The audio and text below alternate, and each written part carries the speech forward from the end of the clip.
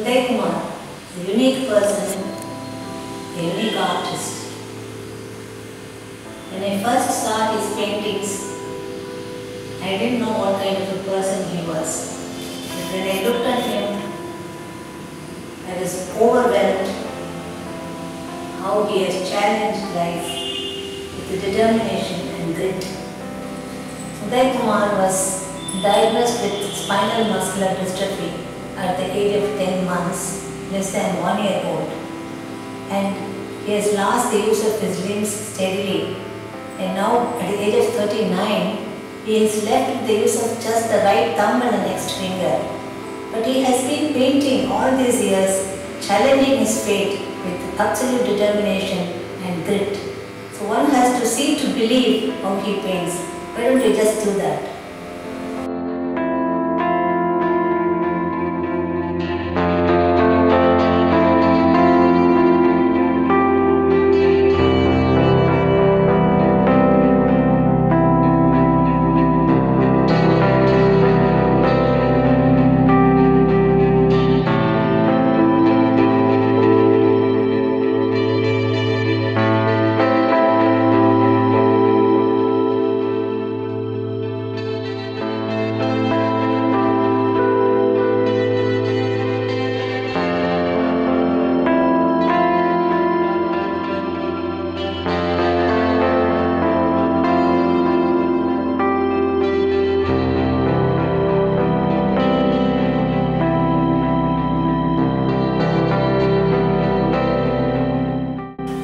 நிறைய ஹார்ஸ் போடுறேன். ஹார்ஸில் எப்படி இவ்வளோ இன்ட்ரெஸ்ட் வந்து? ஹார்ஸோட கேப்லிங் ஸ்டைல் ரொம்ப பிடிக்கும். சின்ன வயசில் நான் வந்து ஹார்ஸ் ரைட் பண்ணியிருக்கேன். இப்போ ஃப்ரெண்டு வந்து ஹார்ஸை வீட்டில் வளர்த்துறேன். சின்ன வயசில் ரொம்ப பிடிச்சிருந்தது. அதுக்காக பெயின் வந்து நிறைய ஹார்ஸ் ஃபோட்டோஸும் பார்க்குறோம். அதுக்கப்புறம் ஹார்ஸை ரியலிஸ்டிக்காக வளர்த்துருக்கேன். இப்போ சினிஃபிகேட்டிவ் இம்ப்ரெஷனிஸ்ட் ஸ்டைல், பாயிண்டரிசம் ஸ்டைல், இதெல்லாம் ஒரு வெரி ஸ்டைல்ஸ் வந்து கொஞ்சம் எக்ஸ்பெரிமெண்டலாக வளர்த்துருக்காங்க. பாயிண்டரிஸ்டிக் பார்த்துருக்கேன். அதான் கேட்டேன் எப்படி அவ்வளோ கஷ்டப்பட்டேன். ஹார்ஸ் இன்னும் ரொம்ப நிறைய பார்க்குறது வந்து புல்ஸ். ஜல்லிக்கட்டு. ஜல்லிக்கட்டு வந்து இப்போ நிறைய பஸ்ஸு எனக்கு ஜல்லிக்கட்டு சும்மா பார்க்கறதோட சரி. ஆனால் இப்போ நிறைய கான்ட்ரவர்சி அதெல்லாம் இது இப்படி பண்ணலாம் எப்படி பண்ணலாம் கோர்ட்டை எல்லாம் நியூஸ் படிக்கிறது. லைவ் டெலிகாஸ்ட் போடுறோம் வருஷம் வருஷம். போடும்போது அது வந்து லைவ் டெலிகாஸ்டாக பார்க்கலாம். இப்போ அது வந்து அது மாதிரி இப்போ நான் வித்தியாசமாக பண்ண மோனோக்ரோம் கலர்ஸில் பண்ணுறேன். ஒரே கலர் டிஃப்ரெண்ட் ஷேட் ஆஃப் கலரில் வந்து நான் வந்து மோனோக்ரோம் கலர் நிறைய பண்ணியிருக்கேன். ஜல்லிக்கட்டு சீரீஸ். அந்த மூமெண்ட் அந்த பவர்லாம் ரொம்ப நல்லா வந்திருக்கு நம்மளோட புல்ஸில்.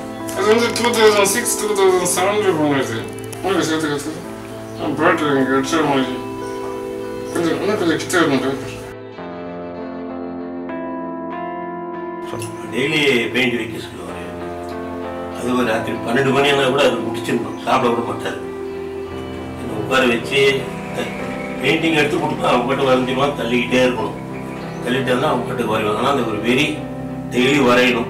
ஆனால் என்னால் எல்லா வேலையும் பண்ணணும்னா ரொம்ப கஷ்டமாக இருக்குது. அதனால சில நேரத்தில் அவனை இது பண்ணுவேன். அப்போ கூட அவன் இது பண்ணுவான், முதல்ல எனக்கு வை, நீ சாதம் பண்ணி அதெல்லாம் இருக்கான், முதல்ல எனக்கு வச்சிரு.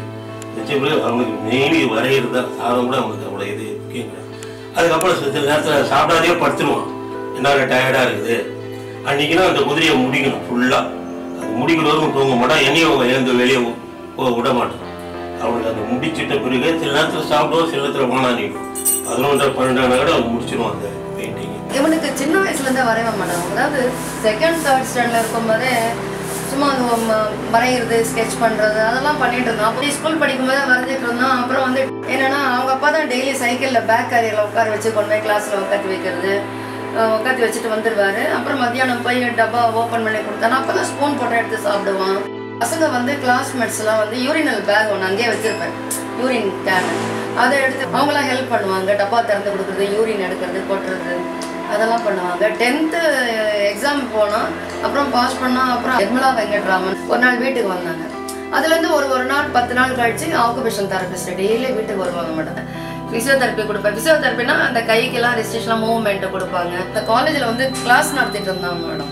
அப்போ வந்து இந்த வீல் சேர் ஒன்று வச்சுருந்தேன் மேடம். வீல் சேர்லேயே போவோம். 2003 or 4 ஞாபகம் இல்லை, 4 4ல் ஒரு ஃபீவர் வந்தது. அப்புறம் என்னன்னா ஒரு நாள் ரொம்ப ஆல் ஆஃப் சடனாக ரொம்ப சீரியஸ் ஆகிடுச்சு.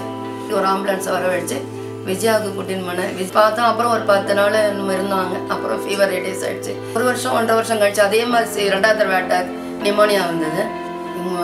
முழுங்கிறதுக்கு மசில் பவர் இல்லை. அப்புறமா நாங்களே என்ன பண்ணோம், மிக்சியில் வந்து சாதம், சாம்பார், கறி, காய்கறிங்க இருந்தால் ரசம் எல்லாம் போட்டு நல்லா மிக்சியில் அடிச்சுட்டு அதை ஃபில்டர் பண்ணி வடிகட்டி இன்னைய வரைக்கும் அப்படி தான் சாப்பிட்டுட்டு. இதுக்கு இடையிலே வந்து ஆனால் வரையுதுன்றது வந்து அவனுக்கு ரொம்ப ஒரு அது எப்படி அவனுக்கு வந்து அது ஒரு வெறித்தனம் தான் சொல்லணும். அப்புறம் பவர் இல்லாமல் போயிடும், ரொம்ப மோசமாயிடும், இருக்கிறது கூட போயிடும். எனக்கு நம்ம வரைகிறோமானும் அப்புறம் வந்து வரைவோம். இதை வந்து நேற்று முந்தினால முடிச்சா கேன்வாஸில் போட்டுக்கிறது அக்ரிலிக் தானா? எல்லாமே அக்ரிலிக் தான். நம்ம பிகாஸோட அது வந்து கியூபிசம் பண்ணுறது டிவைட் பண்ணி அது மாதிரி நம்ம பண்ணலாம். You saw how he paints centimeter, not even a centimeter long, bit by bit he has to paint, and someone has to help put the paper and the color as he wants it. But the fonts, the colors, everything is his own choice. Future plans. very உனக்கு experiment தான் நிறைய works பண்ணணும். அதுதான் பெயிண்டிங்கை தவிர யோசிக்கிறது.